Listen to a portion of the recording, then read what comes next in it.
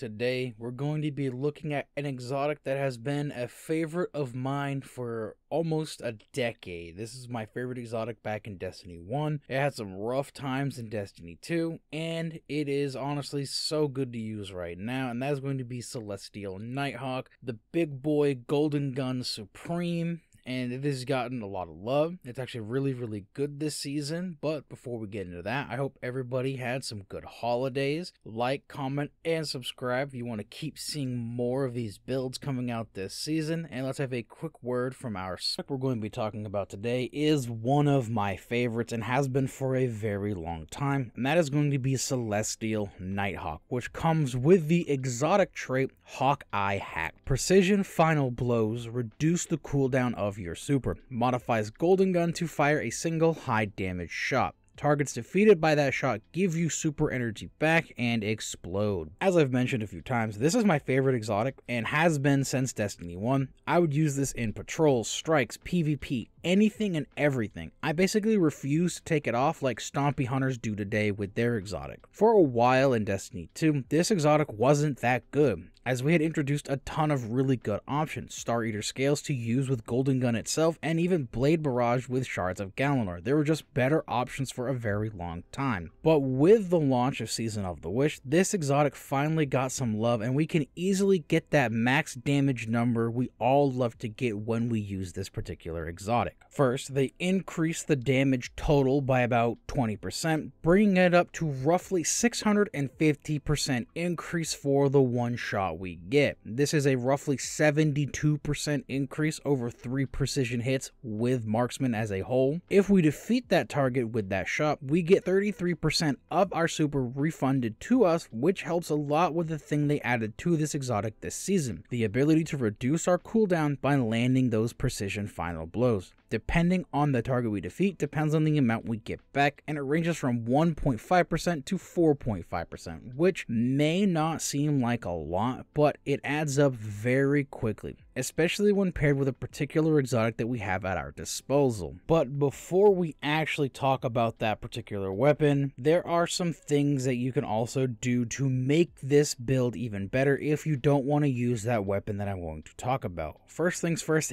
any precision-based weapons are an amazing choice for this build. Think things like hand cannons, scout rifles, pulse rifles, snipers, and even linear fusion rifles are amazing pairings, as these do high precision damage and can easily mop up those low-end mobs, so that this way you can get your super back even faster from those precision defeats off of Nighthawk. Now, on to the weapon that I actually really like to use for this build, and that is going to be Bad Juju. Now, I know a lot of people just heard Bad Juju and wanted to click off the video, but if you just stick around, it'll all make sense in just a second. This exotic pulse rifle comes with the exotic trait String of Curses. Kills refill the magazine, increase damage for a short duration, and grant super energy based on the strength of String of Curses, fires in full auto. We can basically ignore the full auto firing option thing, as we have that as a setting now. However, we can't ignore the main point of this exotic and the pairing and the reason why we're doing it, and that is getting our super back even faster by defeating targets. Each defeated target will give us 1 stack of String of Curses, which is like Rampage, as it will increase our damage each time we will get this stack, and we'll get increasing super energy with each stack as well, which does work with Nighthawk if it is a precision defeat. This makes it so no matter what, we are getting super energy and double dipping when we get those precision defeats. It also has a catalyst called Unending Curse, which makes it so those stacks of String of Curses last longer, meaning we can chain it even more, even better, and get the most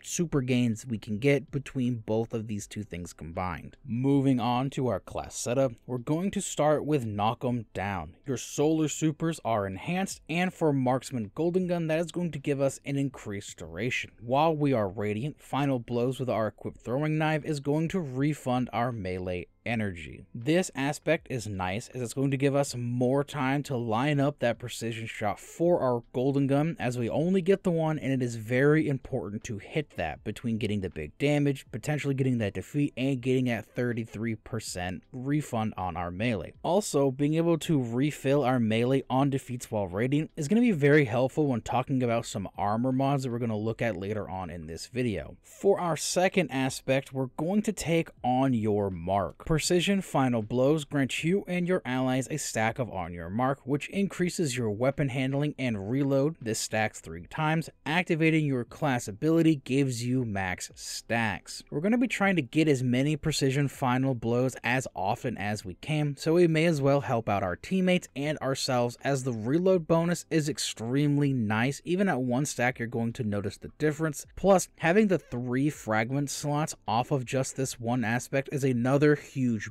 benefits, as we're now going to talk about our fragments. The first fragment we're going to take a look at is Ember of Torches. Powered melee attacks against combatants make you and nearby allies radiant with a -10 to our discipline. With this, we can easily become radiant, so we can chain our melees, get that damage bonus to our weapons, and we also get that radiant damage bonus to our golden gun, as it benefits from being radiant, increasing our damage even further. The next fragment we're going to take a look at is Ember of Solace. Radiant and restoration effects applied to you have increased duration. This is going to give us that extra increased time for radiant, so we can have that extra damage for our guns and our golden gun for longer. It's also going to increase our time for restoration, which we're going to get from Ember of Mercy. When you revive an ally, you and other nearby allies gain restoration. Picking up a fire sprite grants restoration with a +10 to our resilience. The increase to resilience is super nice for the resistance we get in PvE.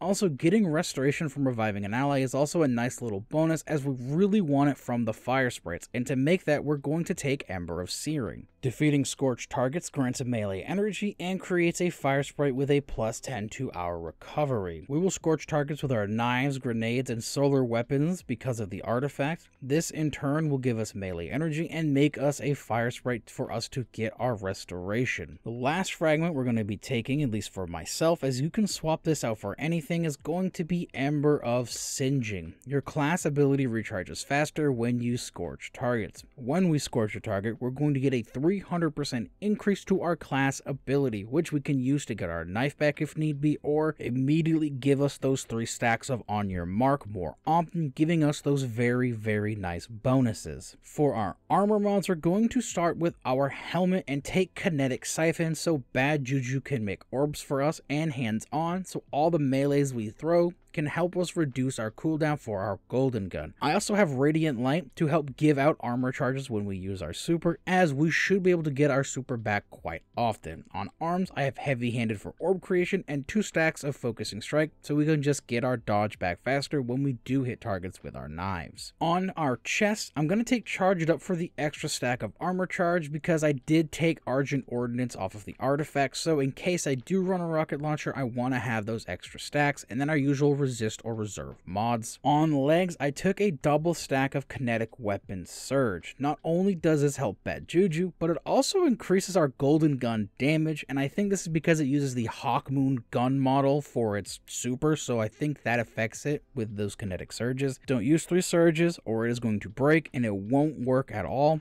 Also, take one of the orb pickup mods that we have available to us on our legs. On our cloak, we have Reaper for orb generation, Powerful Attraction to pull orbs to us, and then your choice of Bomber or Outreach depending on which of your other abilities you want to help along. For Artifact, there are some very important mods you're going to want, and the first we're going to be taking is Kindling Trigger. While radiant, your solar weapons will scorch targets that aren't already scorched. I like to use solar specials with this build. For example, I would use my Cartesian coordinate, and that would scorch targets and give me that increase from Ember of Singeing. We're also going to take Heart of the Flame. Casting your solar super grants nearby allies radiant, increases the damage of your super for each nearby ally. This is also going to give us radiant while we are inside of Golden Gun, so there is no need to worry about applying it beforehand, and the extra damage we get from allies being near is going to be very helpful to hit those max numbers. Torch, while radiant, deal increased weapon damage damage to combatants affected by strand and stasis debuffs. I like taking a strand heavy for this reason. If it has the trait slice, that is even better, but if not, we're also going to take unraveling orbs. Picking up an orb of power grants strand weapons unraveling rounds. Unravel is a strand debuff, so when we use Golden Gun and get Radiant, we're also going to do increased damage to that target. And finally, we have Revitalizing Blast. Causing damage with a solar ability weakens champions and bosses for a short duration. This is something different than Torch, meaning it's going to stack, and we're going to get even higher damage from our Golden Gun. For stats, we're going to want Resilience or Resistance and Intellect so we can reduce that cooldown even further. Overall, as a whole, this build has been my go-to build for running dungeons and even the coil, because this way we can just chunk those bosses down and get through the activity very